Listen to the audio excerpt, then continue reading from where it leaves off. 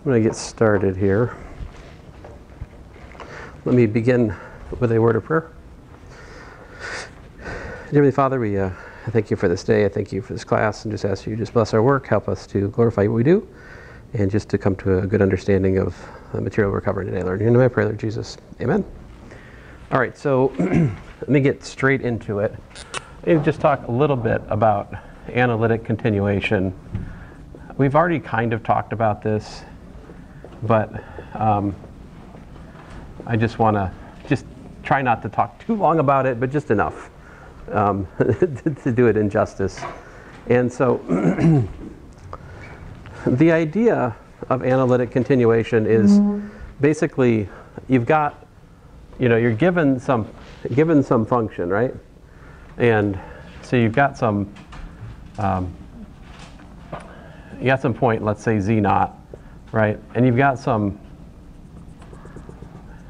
disk on which the the power series centered at z naught exists. So maybe we could say, f sub 0 of z is like the sum n equals 0 to infinity of a sub n z minus z naught to the n. So this is one way we could start. We could suppose that we have a power series defining a holomorphic function at some point, right? And then what you can try to do is to define a new function, right, by like shifting the center to the power series, right? Like you could maybe go over here to say z1, right? And then perhaps on there you'll find that you can write a power series there. Let's say f1 of z equals to the sum n equals 0 to infinity of like let's say b sub n times z minus z1 to the n, right? And I'm supposing it has, so let me say d0 is the disk of convergence for the original one, and then d1 is the disk of convergence for my next function, right? Then we would say that f1 is an analytic continuation of f0 if if f0 of z is equal to f1 of z, right, for all z in the intersection of, let's say, d0 and d1, then f1 is a quote-unquote direct analytic continuation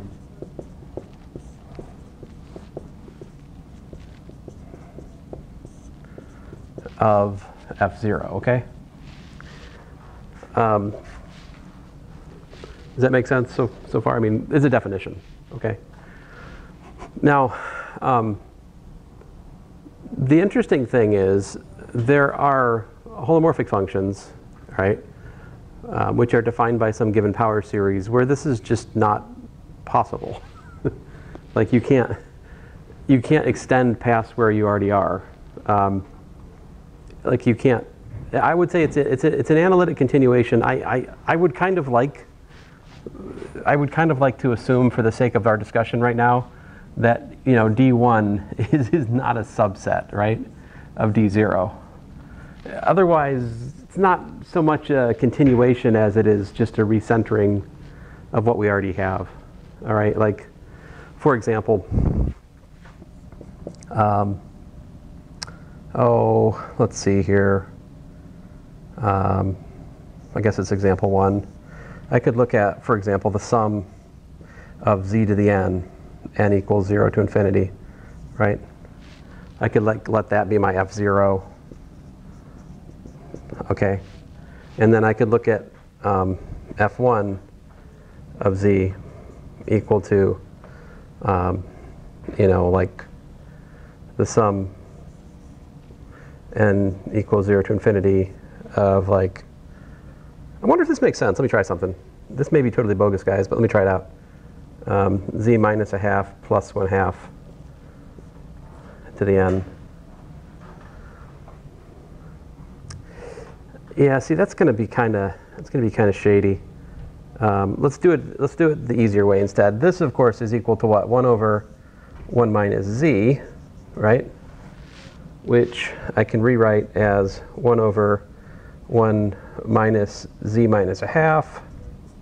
And then I can do what? I added a half, so I have to subtract a half to be fair. And then, if you'll let me finish this here, what's 1 minus a half is a half. And so multiplying by 2, I've got 2 over 1 minus 2 times z minus a half, I believe. So you guys check me on that for a second. Is that equal to that? Or did I make a stupid mistake? As opposed to the smart mistakes, you know? Yeah, that's right. Okay. Excuse me. This, of course, is straight up equal to the sum, n equals 0 to infinity, of, well, 2 to the n plus 1 times z minus 1/2 to the n by the geometric series, right? What are the terms and conditions here, though? You know, it's an interesting question to me is, can you derive, is this actually equal to that? Like working this to here directly through like binomial expansions, order by order, adding things, collecting things? That's kind of a formidable calculation to me on the surface of things. That'd be a fun calculation to try when I didn't actually have interesting things to say. But I do have other actually interesting things to say today, so let me not do that. So listen, this step right here, of course, is what? This, we need the modulus of z to be less than 1, right? Of course, this step right here, we need what? We need the modulus of twice times z minus 1/2 to be less than 1. In other words, we need the modulus of z minus 1/2 to be less than 1/2. Yep. So this is what we did in the take-home part. Yeah, this is the take-home part. It's not the direction that it's the take-home problem, but in a different way, maybe. So we have, if I draw a picture of what's going on in this current example, right? We have got the singularity at 1, right? And the initial d naught, this is my d naught, right? And I recentered the series where? I recentered the series from 0 to 1/2, right? And by doing that, I have a smaller radius of convergence, but I'm still running up against that same singularity, aren't I?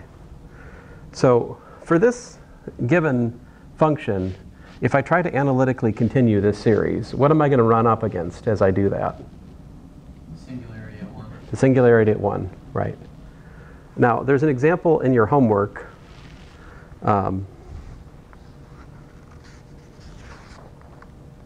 Rats.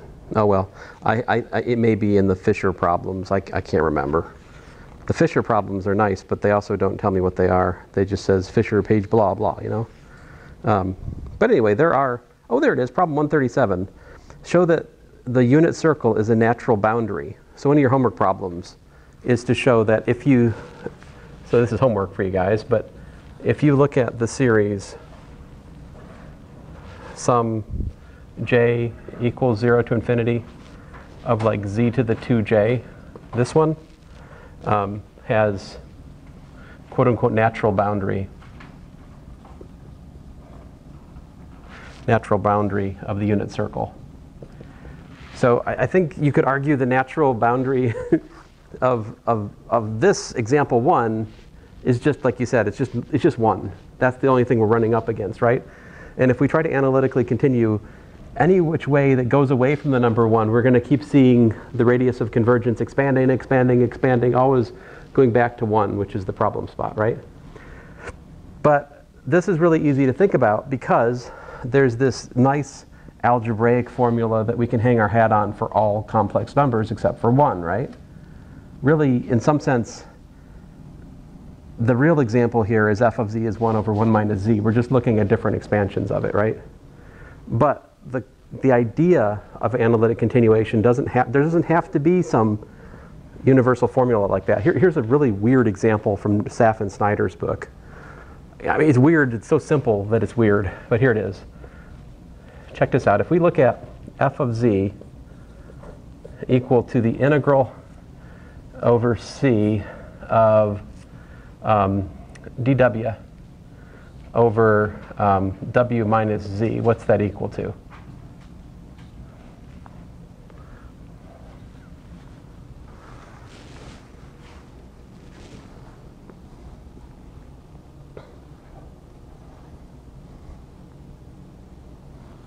There's two reasonable cases, and there's a third case that we have never defined and we probably never will. Okay? Except in a limiting sense next week.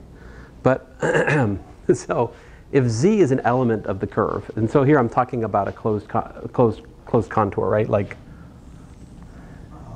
it's either 0 so this is, this is c, right? Oh yeah, it's either 0 or 2 pi I. or 2 pi I. So this if what? If z is outside c, right? And this is if what? If z is inside c, right? It's a pretty interesting formula, really. And of course, we are silent. F is not defined on the curve. Okay, pick a curve, any curve you like, pick any loop you like, you can define this function, right? So consider this. If I pick any z naught in here, right? And I form a power series for that. What's it going to be? Like, where is it going to? What's the power series going to be if I expand this at z naught? Like, what is f naught of z equal to, some n equals 0 to infinity of a sub n z minus z naught to the n. What is it at this point inside c? What's that have to be? It's equal to what? 2 pi I. And how do you continue that? Well, actually, this is kind of perverse, isn't it?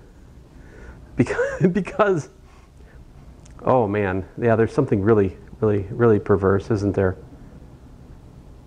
Oh man, because it seems like that's an entire function. So how can you not analytically continue that? I don't understand what Saf was saying here entirely. There's something philosophical I'm missing here. I mean, what his comment is that the curve is the natural boundary for this function. If you just look at like inside the curve, you can't continue past that curve. I don't think that's true, though. At least if I look at it from that perspective, then I mean, duh. Like, that's the power series. It's entire. I don't get this example. Of course, well, we can say this much. Well, that is the power series, right? And what's its radius of convergence? Infinity, right? Where does it agree with the given function? Well, only inside the curve, right? So it certainly stops being like the representation of this function as that power series ceases as soon as we're outside the curve, right? And if we were to find the power series of that function at any point centered outside the curve, directly from the function, we get the 0 series. And that, of course, would not agree with the 2 pi I series. So there's something, if you really understand this example, there's something to gain from it. But I'm not sure I entirely do. Let me go on. I was trying not to talk too long about this. So I have some homework problem, like problem 136 asks you to consider analytic continuations of some functions around a curve. So let me so this is a direct analytic continuation. The idea of an indirect one is something like this. So maybe your function, you've got some like singularity here, right? And maybe you start here, right? So what usually the story looks like in more interesting examples is that maybe you have to kind of do it a few times.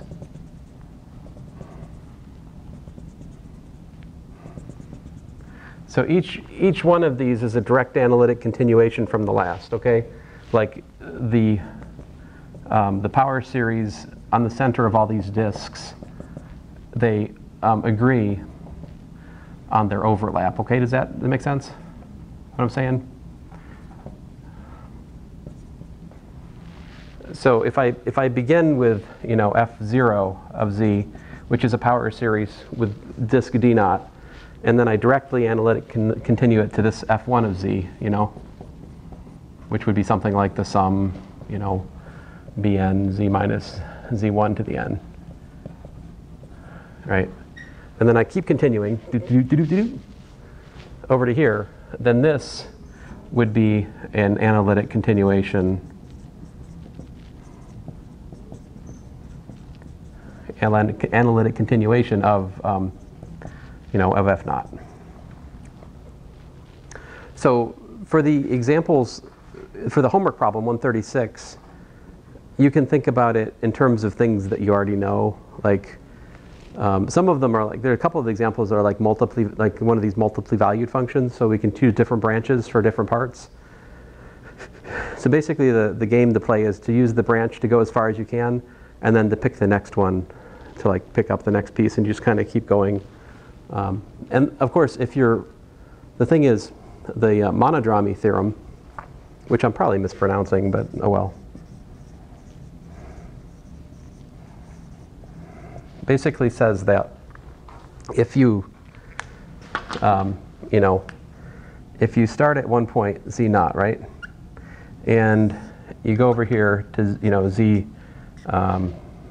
whatever, let me call it Z1, all right, along this, and you analytically continue that way. And on the other hand, if you analytically continue that way, right, and suppose that it's I'm analytically continuing a function from here over to here, all right, along two different paths. And let me draw the circles in just to emphasize the idea. And there's a definition in my notes which is a much more greedy concept. It has something about like a continuous choice of coefficients all along the path. But in practice, like I've never seen that actually. I've never seen that actually put into practice. When I get the projector out, I'll show you what I'm talking about. But for me, the only thing I've ever seen done for here, and maybe it's just a product of my limited experience, is we think about two different series of disks that analytically continue this way, analytically continue that way. The monodromy theorem says that the analytic continuation that you find at Z1, all right, so suppose that we've got F1 of Z over here, and we're starting with F0 of Z over there, and we analytically continue to F1. It says that F1 of Z, if I go from the green or if I go from the red, it's the same. It's going to be the same analytic continuation, provided something is true, provided that. Oh man, rats! All of a sudden, my mind has drawn a blank. It's not good.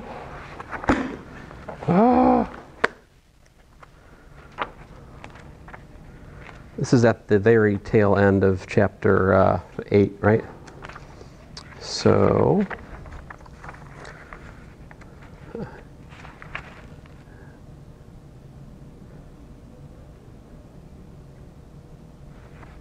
see, I guess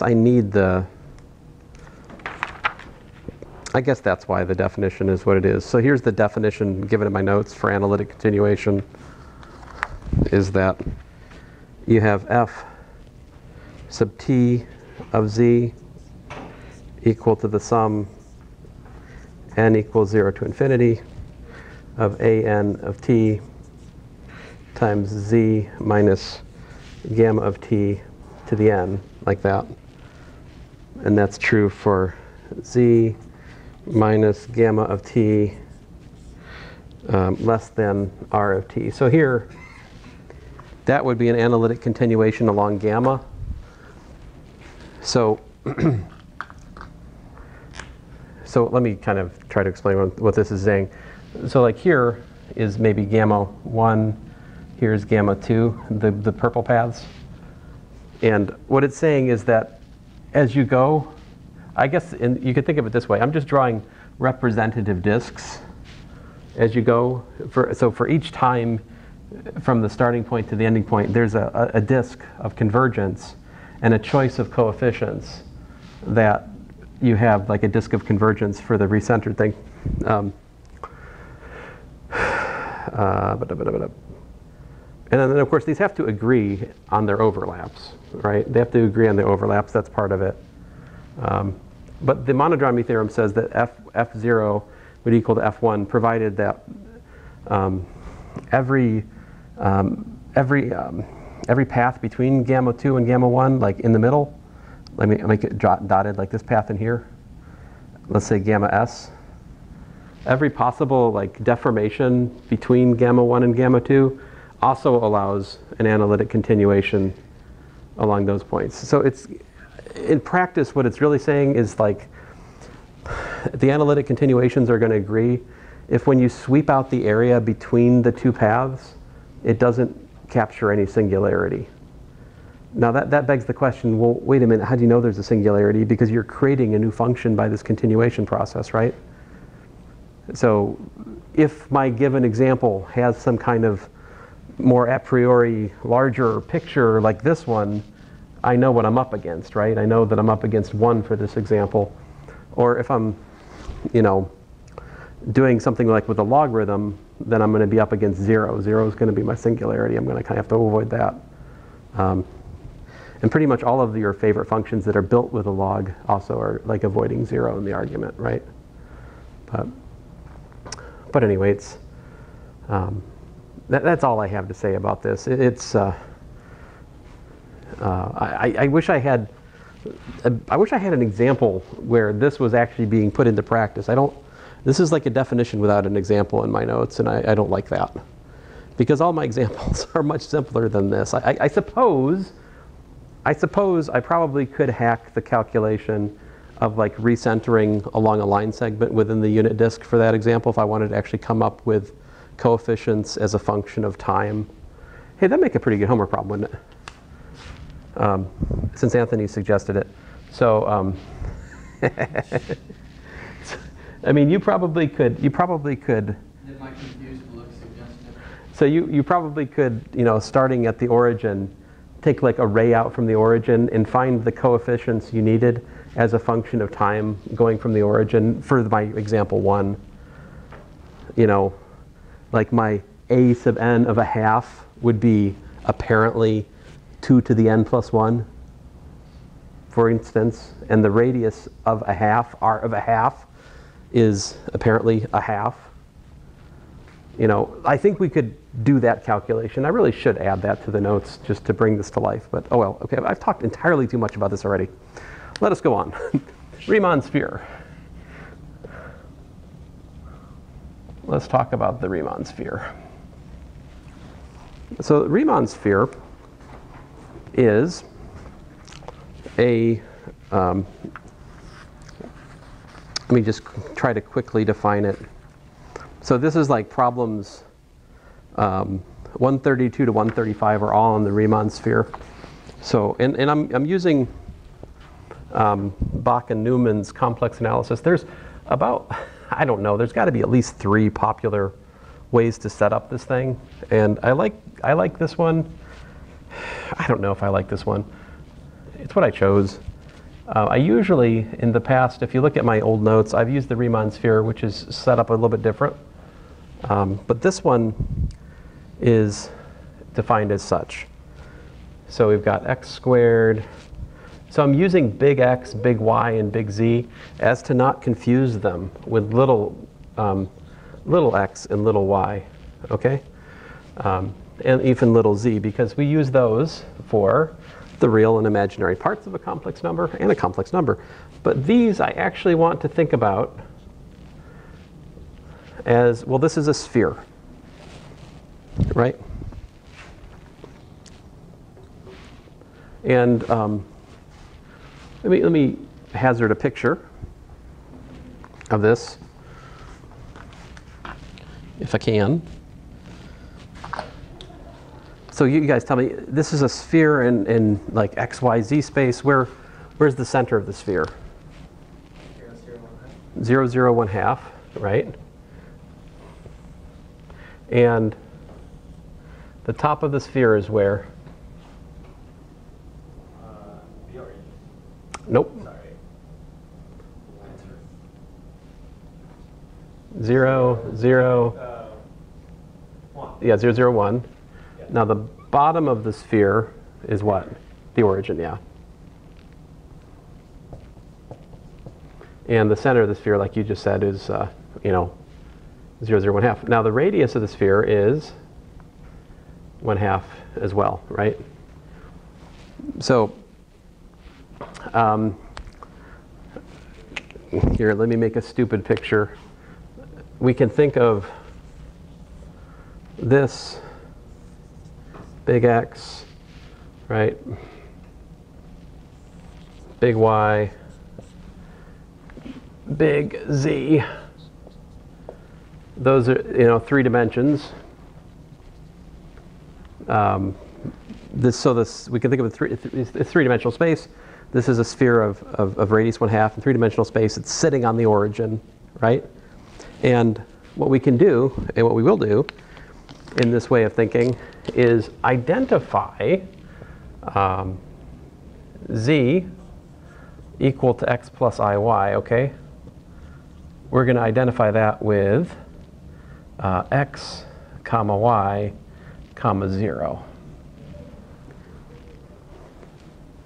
So in other words, we think of the XY plane as the complex number system. All right?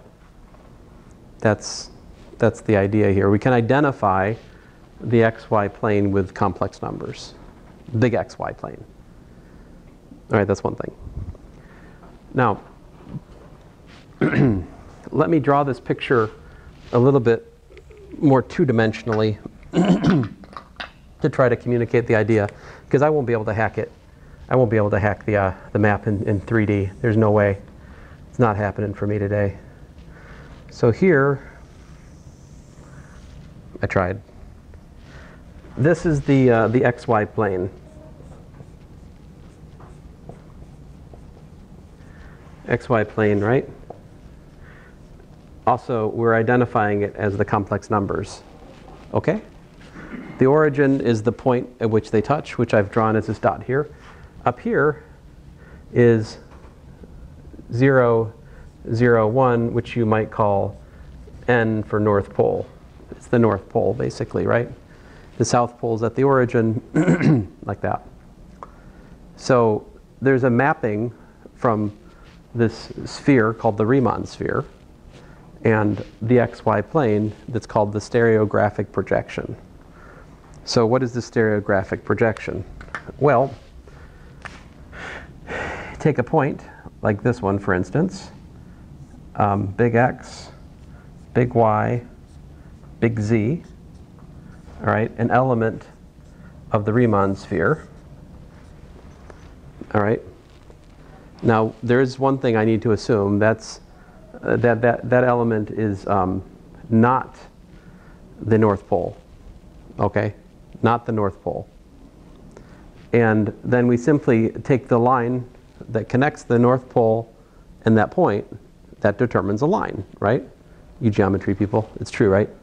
2 points determine a line. You got that much at least, right? We can at least do that much by now. That was like day 1. No, yeah. no, it was like probably third week. You know, those axioms don't even really make sense if you really drill down into them anyway. But for all of its for all of its pride and history, it's full of logical inconsistencies. At least I think, if I remember right.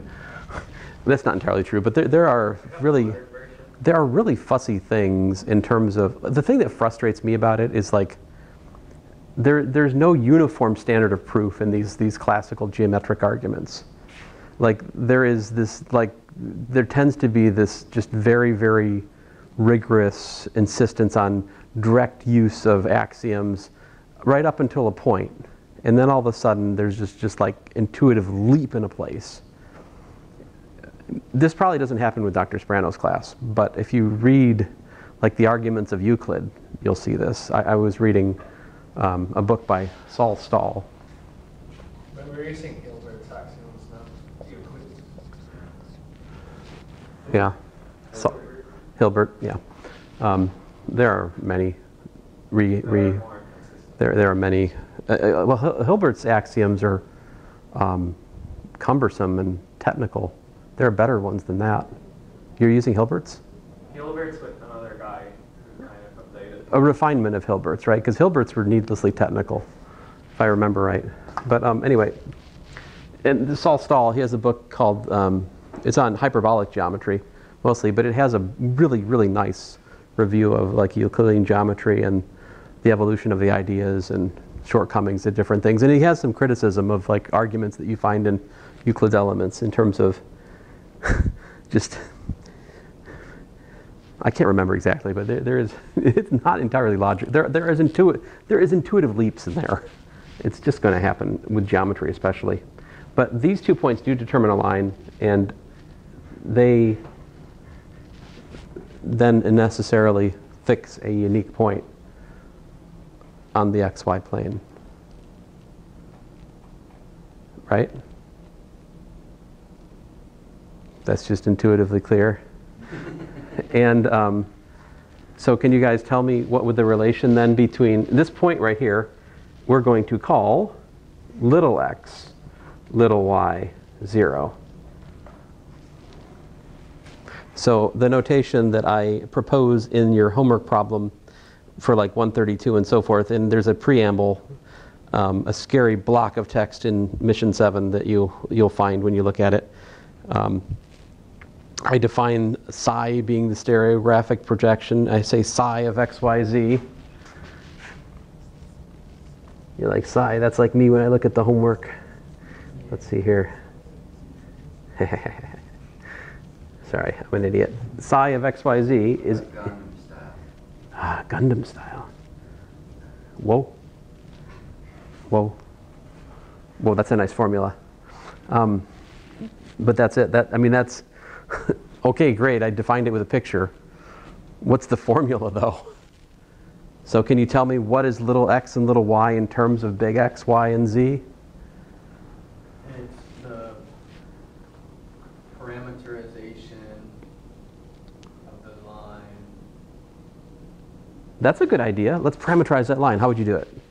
Something about a t and a. Yeah. Let's make this t equals to 0. Let's make this t equals to 1. Oh, maybe make this t equals to 1, right? That'd be easier. So t equal to 0, t equal to 1. I've got my parameterization would be like gamma of t is what? 0, 0, 1 plus t times what? This minus that. So you got big X, big Y. What is going on over there? Z minus 1. Sounds like a bunch of hooligans. Is there? The football game's not till later, right? It's not. It's not right now, is it? I don't think so. Okay, I mean. Us mathematicians have no feeling for the football game. Us mathematicians, we can't. Complex analysis. Okay, so that's just a parameterization of the line segment from the North Pole to the point of intersection with the Riemann sphere, right? I want to find this point of intersection. How do I do that? What t is that at?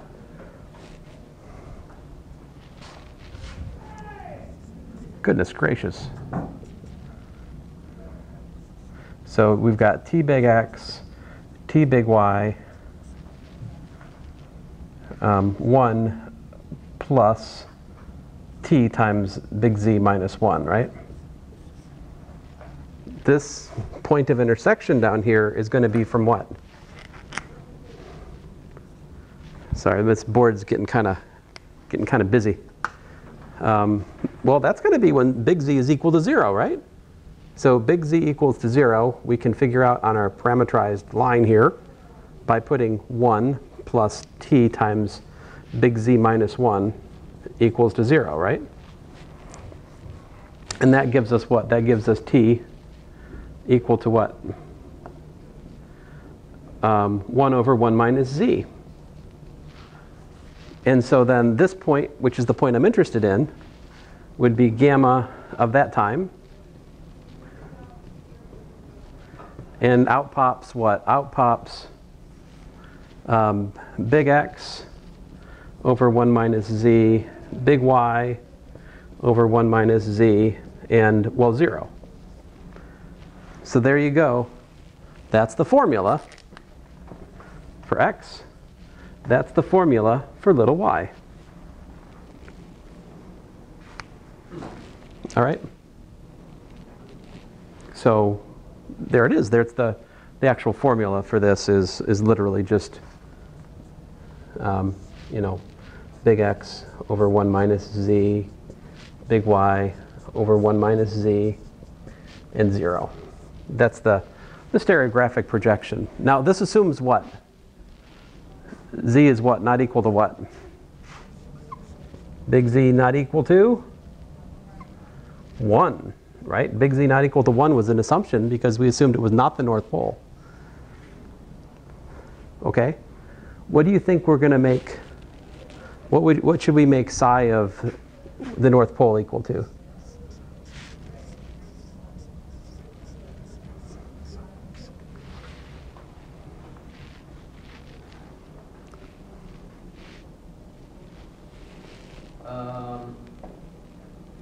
Itself?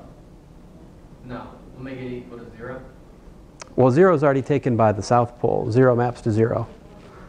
Like the going from here to here, that maps to itself. It's what's the intersection of the line connecting the North Pole to the South Pole in the complex plane? Well, it's the South Pole.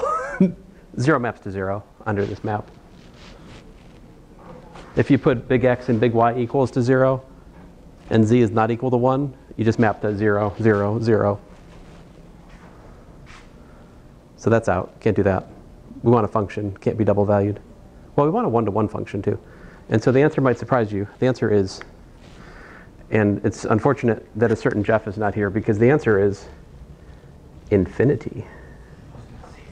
You were going to say infinity. Well, sorry.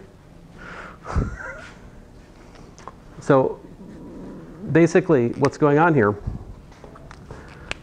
I don't want to talk about this the whole class, so let me just kind of encapsulate what we're learning here, is that psi is a mapping from the Poincare sphere, the Riemann sphere rather, to what's called C, man, I can't remember the stupid notation for it. I think it was C hat. C hat, I think is what I did. And that's C unioned with the point at infinity. This is the stereographic projection. It is, of course, one of, a lot of the progress in initial study of geometry and, well, topology, I guess, was in map making, right? The trouble of trying to make a map which is faithful to the overlay of the Earth is troublesome, right? Because the Earth, of course, is a oblate spheroid, or practically a sphere, right? And you can't make a nice map from the, from a sphere to a plane in such a way that you preserve distances. However, you can make a mapping from a sphere to a plane which preserves angles. This mapping, while not being an isometry, it doesn't preserve distances unless you modify the definition. You could modify the definition of distance on the plane to make this map into an isometry, I believe. It is conformal, though, in the sense that you can prove this.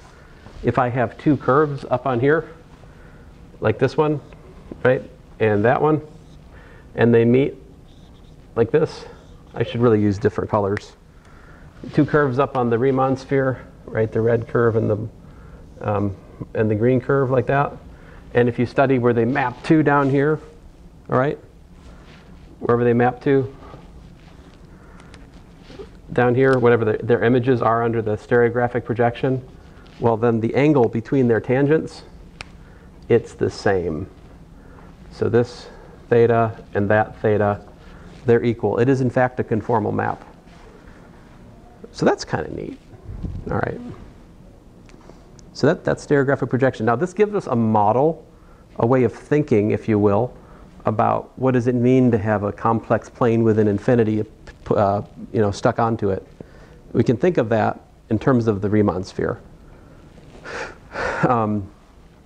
For instance, one of the homework problems is to show that if you look at like an open neighborhood of the North Pole, like this up here maybe, like think about this like cap of the North Pole, that would be a neighborhood, like a topological, like an open set around the North Pole, like that.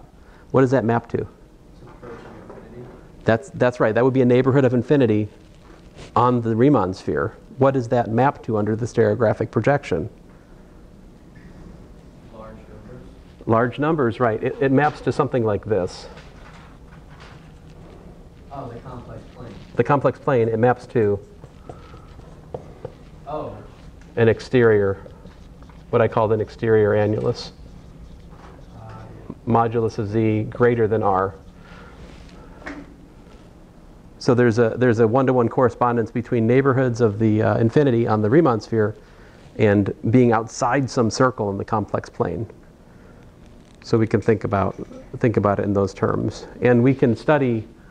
There's more that we can do, and that's what the homework problems explore. Okay, it turns out that this stereographic projection is very helpful for understanding something called a fraction linear map, which we'll later call the Mobius transformations, and it's kind of one of our last hurrahs in here. We're a little ways away from it, but I'm laying some of the groundwork.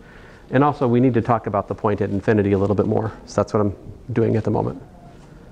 So the point at infinity in the complex plane, how did we understand it before? What did I say it was? What did we do? What did we say? A function is analytic at infinity of what?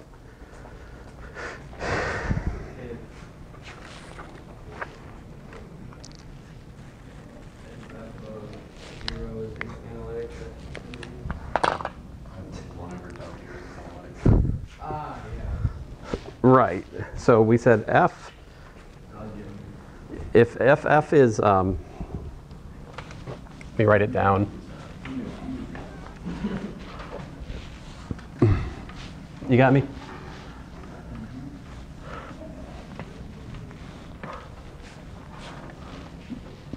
So just a reminder, f is analytic at infinity if and only if g of z equals to f of 1 over z is analytic at z equals to 0. So if you start thinking about that, right, what would it mean? So like this being analytic, what's that say? If g of z is analytic, that means g of z is something like the sum, right? A sub n, z to the n, right? But then, suppose that this converges for modulus of z less than r, right? What happens when you track back to f of 1 over z? If you plug the same into the given power series which exists, what do you get?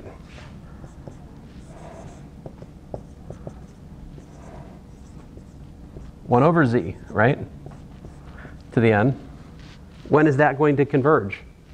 That's going to converge by the same logic for 1 over z less than r, which is another way of saying modulus of z is greater than what?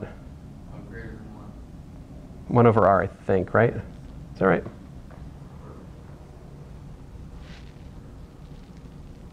Did I do that wrong? I might have done that wrong. That should be right. Yeah.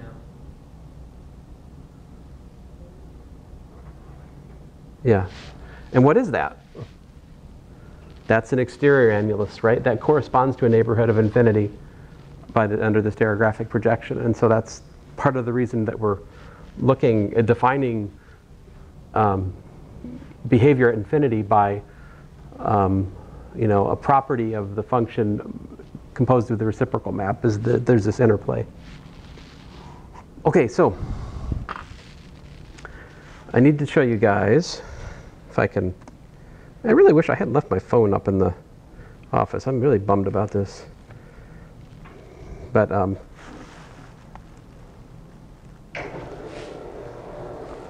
I need to show you guys some things here.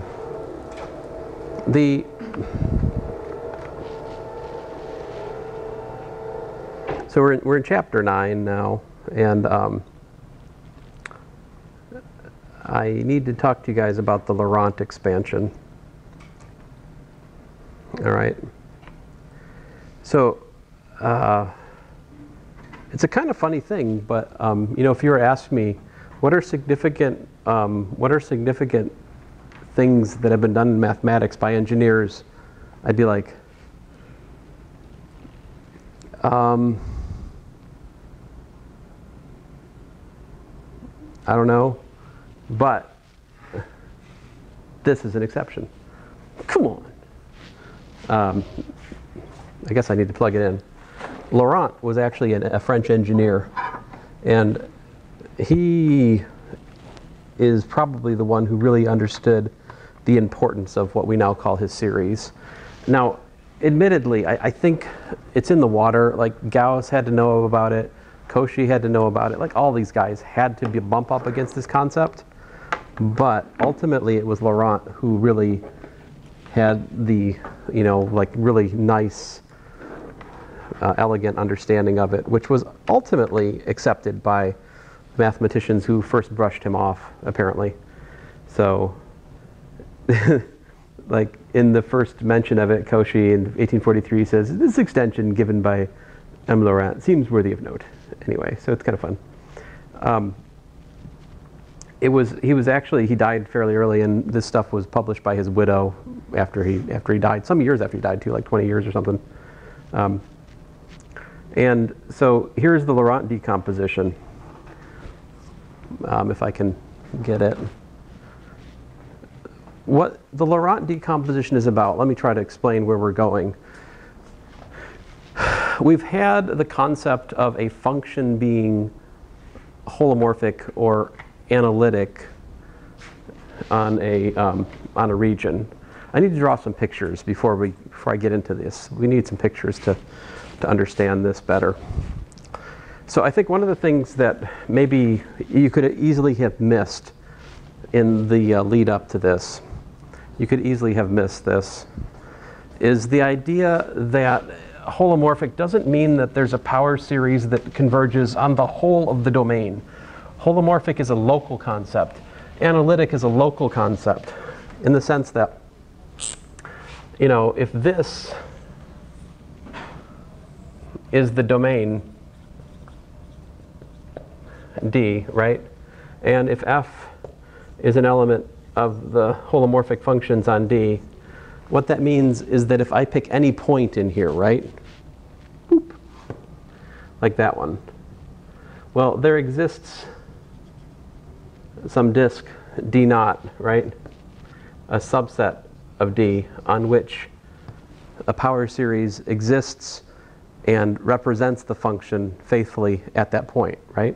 But that one power series doesn't have to hold for the whole domain, right? F being holomorphic on the whole domain D doesn't mean I have one power series for everything. I probably need a different one over here, right? Although don't ask me for the function with this domain, I have no idea.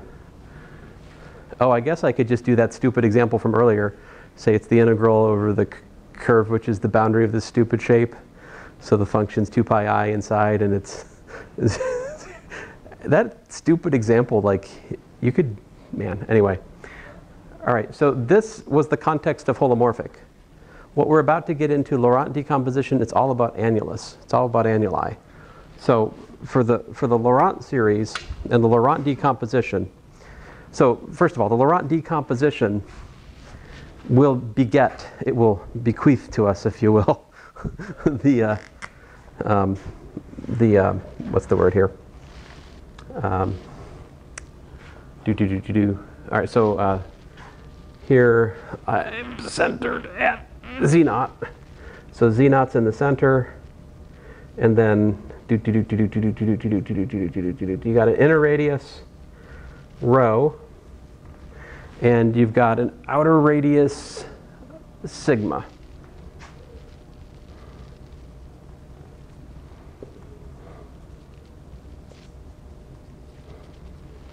All right. We are assuming for the Laurent decomposition that the function is holomorphic between the circles. It's holomorphic on an annulus. So we have f holomorphic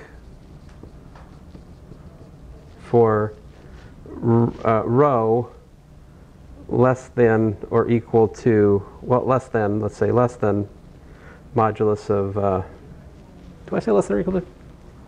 No, less than z minus z naught less than sigma. All right? F holomorphic for that. All right? That is the context here for the Laurent decomposition.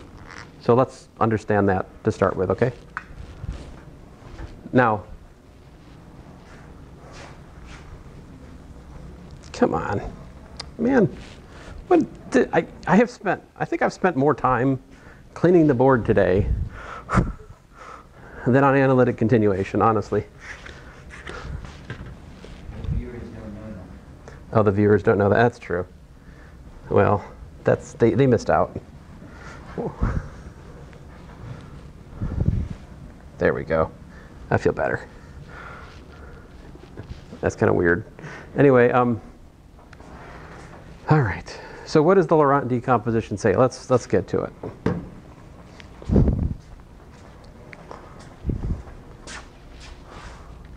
Oops. Here it is. The Laurent decomposition. And, oh man, look at that. Do you see what I have? Well, I'll just comment on the picture in just a second here, but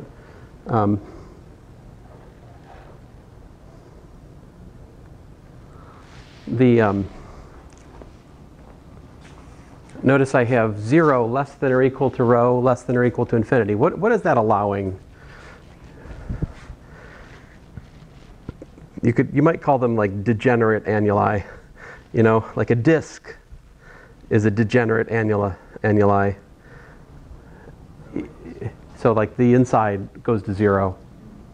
That's one possibility. The other possibility is the outside is infinity. So it just doesn't have, it just goes on, right? Both of those are possible. If it's the case that f is analytic in this context, right, which is the interior of the annulus, okay, then f of z can be decomposed as the sum of f0 of z and f1 of z. And here's the deal. f0 of z is analytic inside the outer radius, right? Inside the sigma radius. And f1 is analytic outside the inner radius. Do you get that? Everywhere outside the inner ring. So like, to draw it here, so like, let me just draw a picture. So like, in here, to here, f0 is analytic. All right? But then, so inside the outer radius, it's analytic. And then outside, oh man, I need a different color. Outside the inner radius,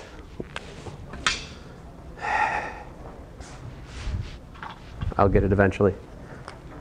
And then outside the inner radius, like on and on and on and on and on. On and on and on and on and on.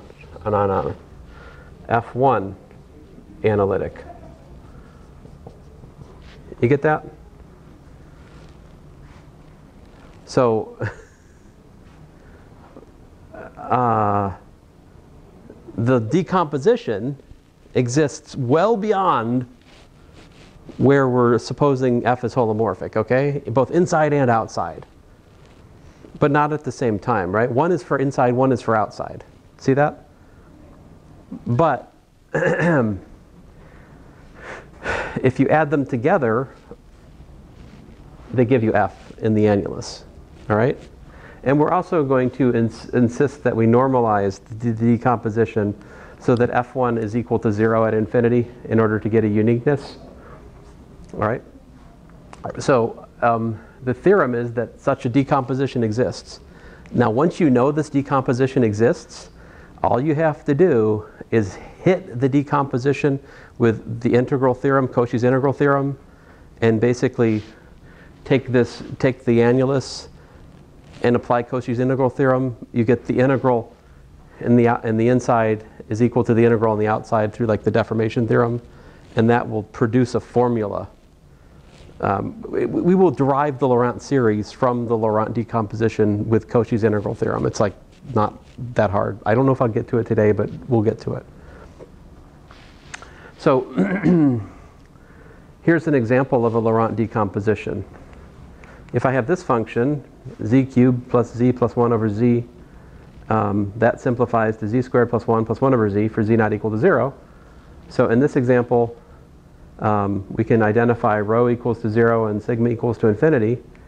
And my f0 is z squared plus 1. That's analytic, right? Everywhere, actually. And this f1 is analytic all the way out to infinity, because this is analytic at infinity, because if you reciprocate this, you just get z, which is analytic at infinity. As a general rule of order, if your function just has a sum of reciprocal functions, it will be analytic at infinity. Whereas if you have a sum of infinitely many reciprocal powers, that will not be analytic at infinity. No, I'm sorry. I didn't say that quite right. It's not the reciprocal powers that get you at infinity, it's the regular powers that get you at infinity. Like sine, for example, is not analytic at infinity because sine of 1 over z is not analytic at 0. Anyway. So if we have an entire function, exponential, sine, sinh, cos, in this case we can identify that f of z is equal to f0 and the f1 is just 0. And so it is its own Laurent decomposition on the complex plane. So yay. It's kind of stupid, but there it is.